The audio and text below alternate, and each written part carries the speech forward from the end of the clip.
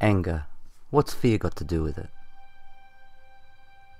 Well, think about this. As we go along in our daily routine, there always seems to be moments that make us angry. For a variety of reasons. You know, something got broken, someone said something to upset us, we can't find the keys, we're late for work. Too many reasons to think about. So why do we get angry?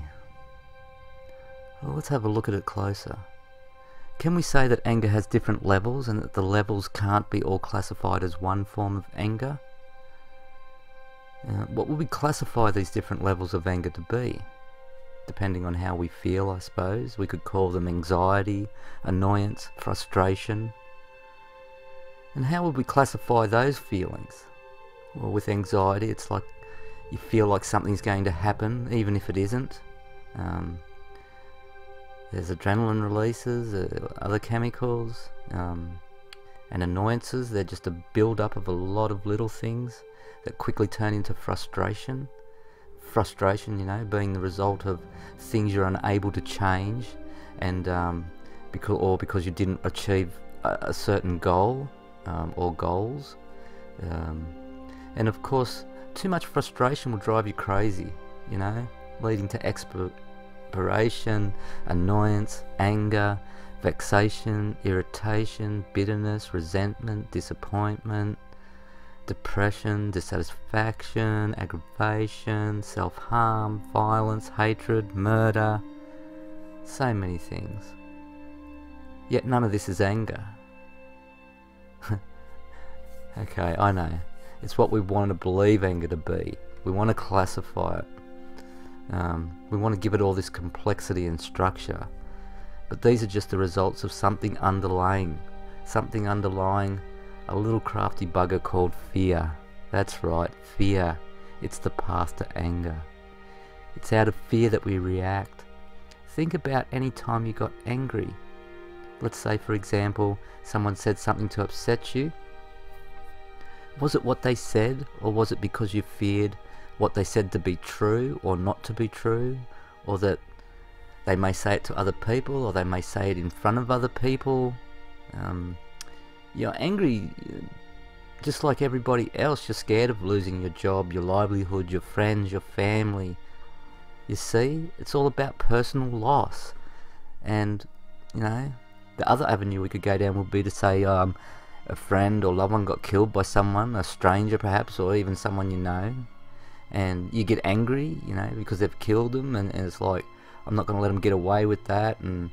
But when you stop and think about it, it's fear of the loss. It's, you know, fear of the expectations of more loss with other friends and so on, you know, could get hurt. So, and that would be lost to us, you know. It's not about, believe it or not, their death. It's more about that we no longer have that person in our life. See, so it's that fear again coming through. So anger is fear, you know. What can we do about this? Well, let's have a look. We should start with what fear is. The dictionary says fear is a noun, an unpleasant emotion caused by the threat of danger, pain or harm. Well, yes, true. If you're in danger, or you think you're going to get hurt, you're worried about pain, of course you're going to be scared. You know,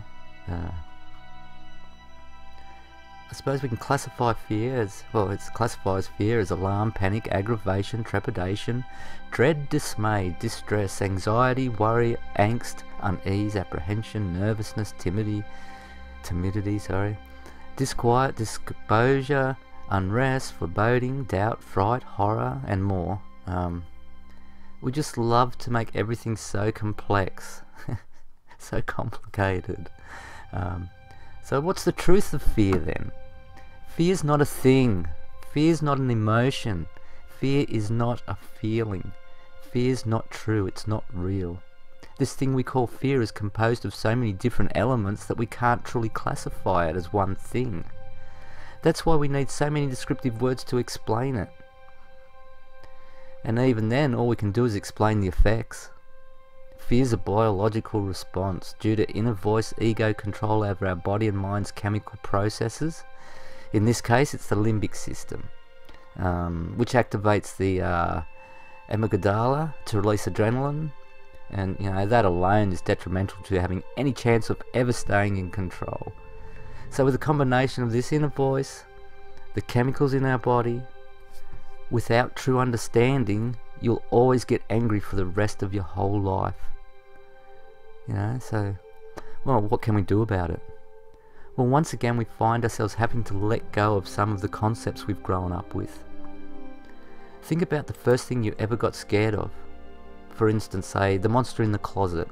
I'm sure most of you have had that when you were kids, Mine was a robot with flashing eyes that would say it would exterminate me, and the dread of the light going out, the horror of the wardrobe not being shut, then spooky noises. The point is that ignorant fears of a child develop into the complex fears of an adult. Over time, we've hardwired ourselves in certain situations, triggered by voice commands, inner voice commands, actions, reactions, release of chemicals,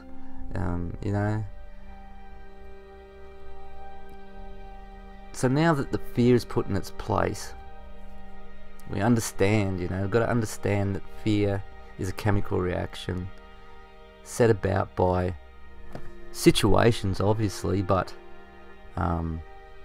unless they're an anxiety situation, but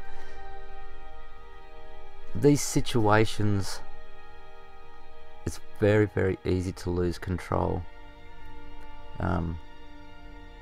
We can see why trying to get rid of the complex fears isn't easy, right?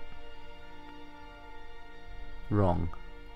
How does an ordinary person, not really a bad person, but let's say they did something, I don't know, stole a car and ended up in prison for a few months or something, or a year or whatever, and there was some sort of processing error, and for some reason they ended up in maximum security with the scariest murderers, rapists, molesters ever.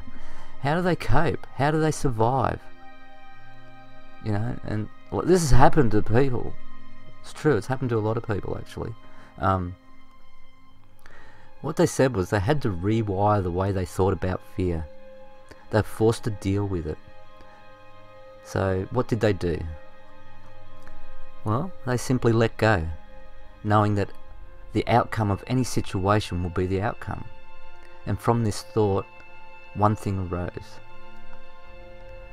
And that one thing is this. It's a thing that can't be achieved at any rate, no matter how hard we try. Do you know what it could be? I'll let you know. It's control. That's right. They couldn't control anything anymore. They realized that they never really had any control in the first place. So the illusion of control, with the chemical biological pharmacist of the inner voice giving you a big shot of chemicals every time you consciously or unconsciously trigger the activation thoughts that lead to fear-producing anger, well, you can imagine the rest. So anyway, I think the best remedy for this is inner voice demanipulation, which you can find out in one of my other videos called Inner Voice Manipulation. You'll find a link below and at the end of this video. Anyway, I hope you now have a better understanding of anger and its fear-based reality. And we'll go into this a little bit more in some of the other videos. Anyway, I hope you've enjoyed this one. This has been Graham Samten. Thanks for watching, and I'll see you in the next video.